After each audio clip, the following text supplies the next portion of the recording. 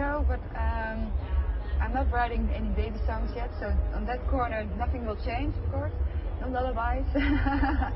But of course, it depends on what kind of kid it will be and what kind of baby, if we can take it on tour with us or not. And there will always be a solution for it, for how we're going to solve not the problem, but the baby. We're going to probably try to take it on tour next week when we go to Southside and Hurricane. Yeah. But we're not the first band with a kid and stuff, so I think it will be fun. That's true.